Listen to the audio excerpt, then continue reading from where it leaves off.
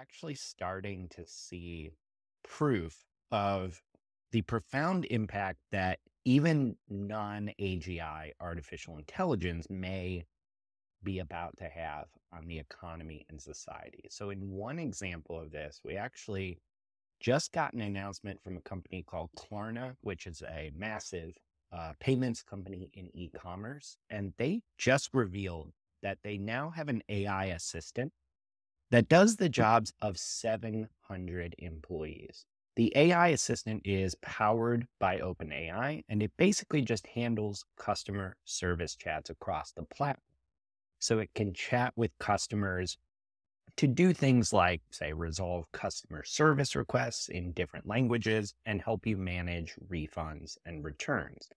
Klarna claims that in just 1 month of this thing being live globally, the assistant is already doing the work of 700 full-time agents. And so far, it's conducted 2.3 million conversations, which the company says is a full 2/3 of the customer service chats it regularly handles. Not to mention, it seems like this AI assistant is doing pretty solid work. They say that it produces customer satisfaction scores that are on par with human agents, and it's more accurate and much faster at resolving customer requests. So Klarna says the average time to resolve requests dropped from 11 minutes to 2 minutes, which is pretty significant. Overall, the company claims that this AI assistant in 2024 alone is going to create an additional $40 million in profit. Now, as you might expect, Klarna's CEO talked all this up in press release, but what I found really interesting is that he also basically just came out and hinted that society needs to prepare for advanced AI like this. This is, to be very clear, not AGI, but even very hyper competent artificial intelligence is something we really need to pay attention to. He said, quote, "We are incredibly excited about this launch, but it also underscores the profound impact on society that AI will have. We want to re-emphasize and encourage society and politicians to consider this carefully, and we believe that a considerate, informed, and steady stewardship will be critical to navigate through this transformation of our societies." I thought that was a sort of deep and ponderous way to end a press release overall on a new AI assistant that you're using. So, like we said, this isn't AGI. This isn't proof of AGI at all. This is simply an illustration of the profound impact that even non-AGI can kind of have on knowledge work as we know it. And in the process, I think it shines a little bit of a light on what's coming. So, Paul, I wanted to kind of ask you, like, can you unpack for us a little bit the impact that we're potentially going to see in society and the economy from extremely competent AI and who knows, maybe even AGI after that? Yeah, you and I talked a lot about this idea that we don't need AGI to see massive disruption and transformation in the economy and the workforce and business and education and society. And that's really what we are trying to get people to think more critically about is kind of more of like the near term, like 1 to 2 years. When this technology keeps getting smarter, and we're going to talk about a few things that have happened in the last few days in rapid fire, where this is occurring again, like the models are taking leaps. We're starting to see more GPT-4 level and beyond models coming into our lives. And as those emerge, like, what does that mean? What does it mean when it's actually adopted into enterprises? AGI, like I've advised some bigger tech firms and some other companies to have kind of an AGI horizons team within their organization. And the premise there is you should be thinking about it. Like we should be having these conversations around what happens if we get to AGI. But I wouldn't be dedicating the majority of my resources at that moment to that. I would be trying to figure out what do we do with the current and near-term AI that we are aware of, that we know is true. And what does that mean to us? And there's just not enough companies doing that. So I think within like the context of this Klarna news, we have to keep in mind it is a company release. They didn't like release an open, report about this and drill into all the specifics. So we have to kind of take them at their word that this is all true. It is a small sample of like 1 month of global release. But it does align with what we're expecting to see as we move forward in 2024. We think we're going to start seeing a lot more examples of this where there's case studies from companies that have actually adopted and infused AI into specific processes or roles that start to see massive impact. And customer service in particular is the one we've been waiting for, because in March 2023, in an interview with Lex Friedman, when discussing categories of jobs that could be massively impacted by AI, Sam Altman, who usually is elusive when it comes to talking about these kinds of things in specific jobs, he said, and I quote, "I guess I would say customer service is a category that I could see there are just way fewer jobs relatively soon." Now, again, the Klarna News, I mean, they had a quote in there from the COO of OpenAI. Like, they've obviously been working with OpenAI for a while on this project. And so it's not unexpected that Sam had a foresight to say, like, hey, this is an area where we think there's going to be some pretty significant impact. So then related, you and I recently saw a quote that had us doing a bit of a double take, if not a quadruple take. So there's a website called raijourney.ai that I would suggest people go check out. So this is from a couple of guys that I recently got to know. So Adam Brotman, who's the co-founder and co-CEO of Forum 3. He's the former chief digital officer at Starbucks and also former president, chief experience officer, and co-COO at J.Crew. He and Andy Sack, who is a co-founder and also co-CEO of Forum 3, founder and managing partner of Keen Capital, and a former advisor to Microsoft CEO Satya Nadella, as well as building and selling a number of technology companies. So these are super legit guys in the tech world, in the business world. And they started this really interesting project called Our AI Journey, where they realized the impact AI was going to have on the world, kind of after the ChatGPT moment, like many people in business. And they wanted to start figuring out, what does this mean? But instead of just going and researching and writing a book for 12 months, they're doing it in the open. They're basically like doing these fascinating interviews, and then they're going to publish it as they go. So it's kind of, there's like monthly insights. There's new chapters they're going to release as they do interviews.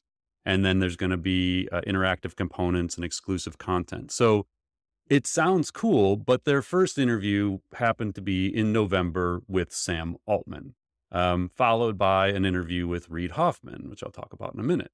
So after talking with Andy and Adam, I go and read the introduction, which is called The Tidal Wave. And so I'll just read this part, because this is the thing where Mike and I were just kind of dumbfounded. So they say in the introduction, starts with the story of their interview with Sam Altman in October 2023. So it was like 1 month roughly before he was fired. During the meeting, they asked him, because Sam started talking about AGI right away. And they said, when you say AGI, what do you mean? And he replied and said, that's a fair question. And I would say it's when AI will be able to achieve novel scientific breakthroughs on its own. So now Adam and Andy were pretty like straightforward that they weren't really that familiar with this concept, like really deep understanding of AGI. So the chapter goes on and they said, we replied, okay, wow, that's sort of wild. Now, not sure exactly what that means, but what do you think AGI will mean for us and for consumer brand marketers trying to create ad campaigns and the like to build their company? So again, they're coming at this as marketers and business people, and they're talking to Sam, and Sam's around AGI, and they're trying to figure like, whoa, what does this all mean? So they ask him specifically, what does it mean for us? To which Sam replied, and I quote, oh, for that, it will mean that 95% of what marketers use agencies, strategists, and creative professionals for today will easily, nearly instantly, and at almost no cost be handled by the AI. And the AI will likely be able to test the creative against real or synthetic customer focus groups for predicting results and optimizing. Again, all free, instant, and nearly perfect. Images, videos, campaign ideas, no problem. So, I mean, this is like on page 2 of the introduction. So I'm just like, I go back and reread this thing. I'm like, how have I not heard this quote anywhere? Like, why isn't this in like all the major media outlets as a quote, because Sam doesn't say this kind of stuff directly. So the authors then say, okay, because they had a short time with Sam and he's kind of dropping this on them and they're trying to process what in the world he's talking about.